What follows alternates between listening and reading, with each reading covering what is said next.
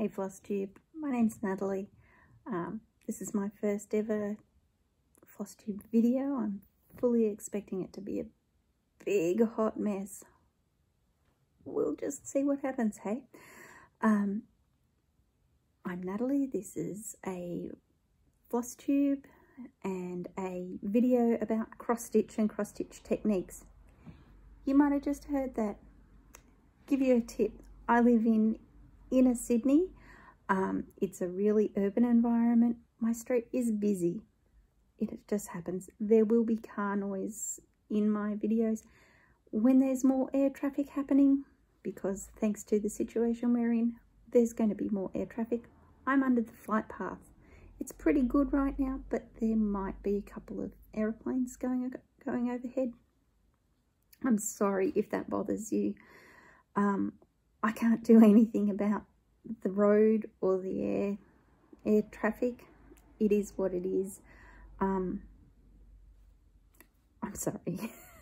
I've been asked to show some techniques on loop start and loop finishes. So here I am. I did a couple of really quick demo videos for friends, and they said, "Oh, I want to share." So that's why I'm in this situation I'm in. This is my first ever Flosstube video. I may do a whip parade or have a chat about plans and things like that. We'll see how it goes. Let's get into it. Okay, I've got us all set up now over one of my whips. I've got a few. This is the Linen and Threads 2020 sale. You can see the last bit of March, and that's March. April's design will sit over here. This is fabric 14 count Aida that I dyed myself, so it's probably shrunk to about 15 count. I'm using DMC 3827, just double check, 3827, which is the gold. And then I've got some cottage garden threads, some variegated threads. I love these. They're from a small floss dyeing company that's that's from an area where I grew up in country Victoria. So hi guys, thanks for the amazing floss. I will get into this demo. I'm going to assume that you all know how to cross stitch. I am going to just give a quick I guess baseline of how I'm going to do this demonstration. All right, just here we've got our holes. As we make across, we go from 1 to 2, then come up at 3 and go down at 4.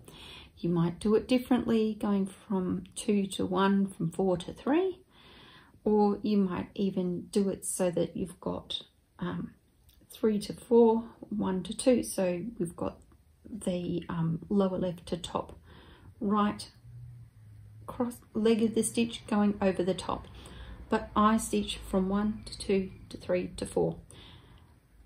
Think about where you make your stitches go, where you run your needle, but it will always be the same. I'm going to call each hole the number, and you just need to remember the order of the numbers, and you can make it work for you. This is fairly universal.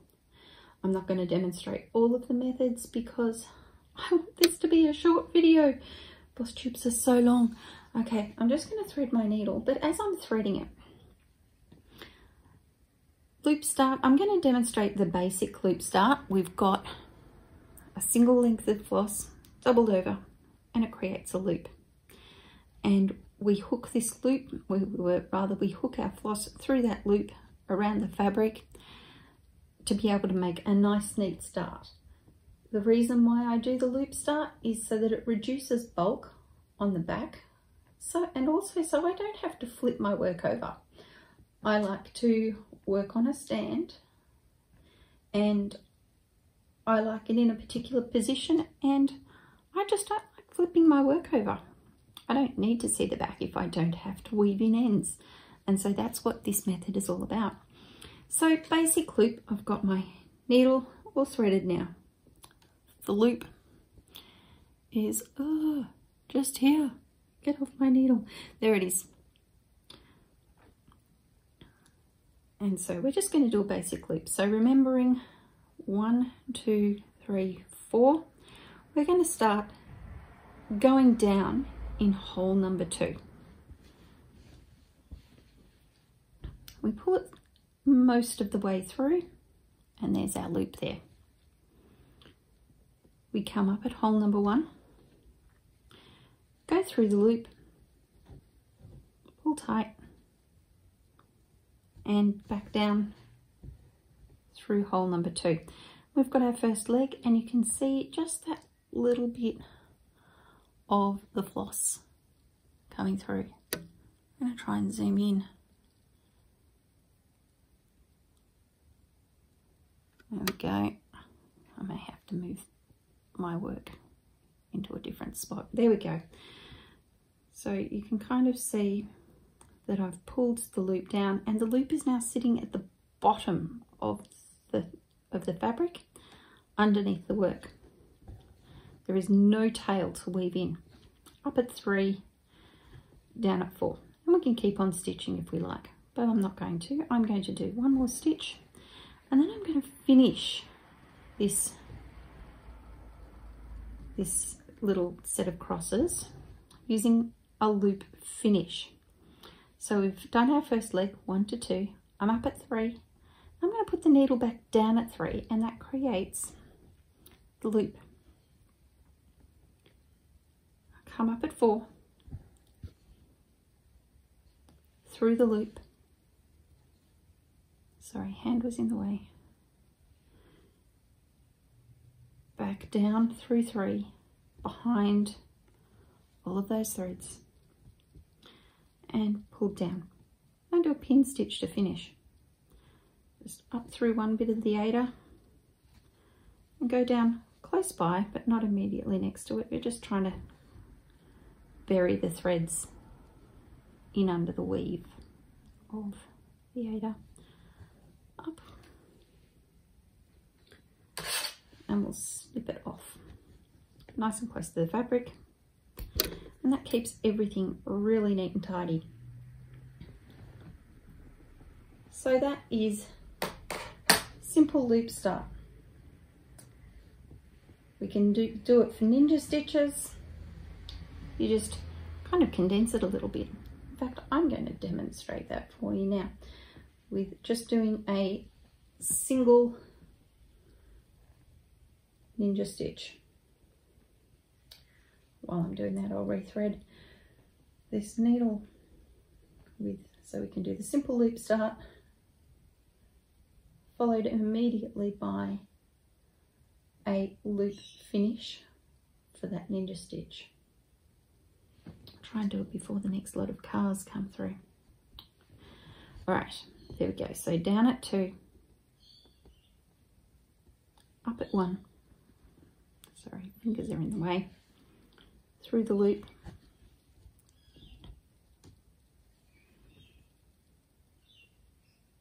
down at 2,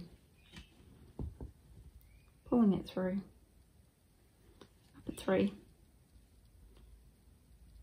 down at 3. Sometimes you can be sneaky, but I won't. There we go. Up at 4, through the loop, down behind those stitches, and it's through. There we go. And pin stitch to finish.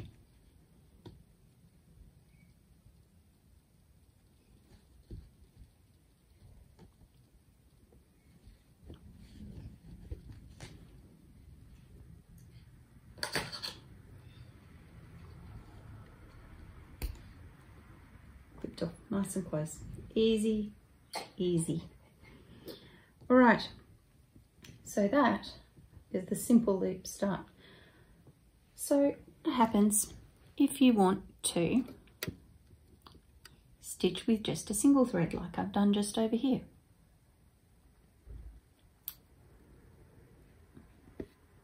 We can't make a loop because that would then be stitching with a single thread. Sorry, with a double thread. We want to stitch with a single. So we find a way to make a loop a different way. I'm really sorry, I just bumped the camera. We go, where am I going to work? Here will do. Down at 4.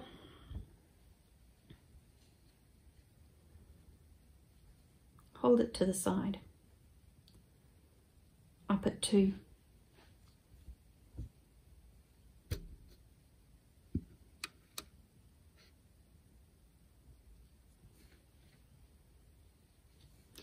Back down through 2.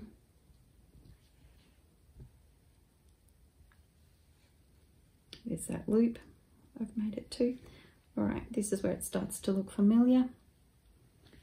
Up at 1, through that loop, pull to the side. It's reasonably secure.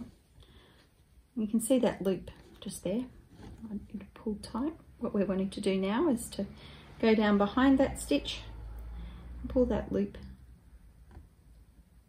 to the bottom. There we go, it's down the bottom and it's mostly secure. This just finishes it off. We're going to just do an ninja stitch here in the interest of keeping things short. Down through 3, where's that hole? There it is. Up through 4. Through the loop.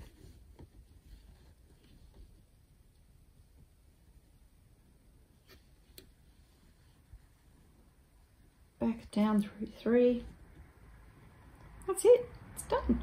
Ninja stitch, single loop start, single strand loop start, single strand loop finish, and let's find a spot where we can do a pin stitch to tidy it off. And of course it's a little distance away, and what will happen is that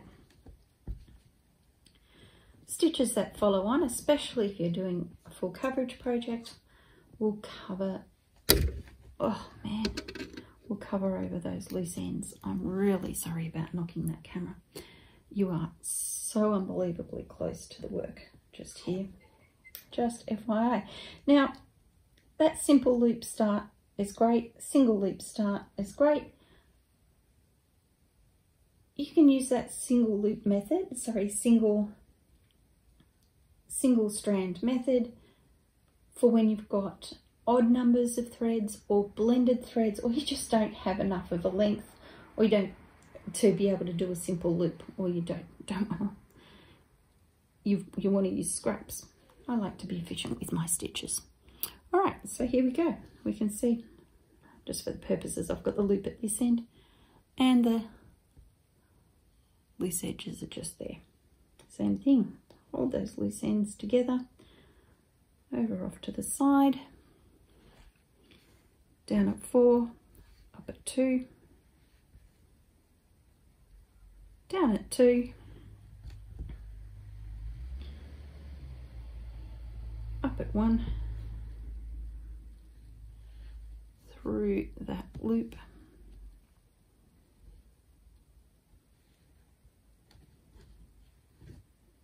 down at 2, nearly lost it, up at 3, there we go, we're secure now. I'm actually giving this quite a good tug and it's really secure. And down at 4, oh, and the tail, that little tail bit's just tucked around behind. That's all right, that'll just get stitched under, otherwise just clip it off close, and a pin stitch nearby.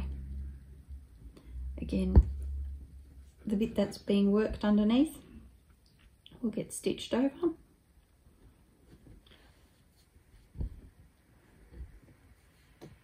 and it'll all be sweet.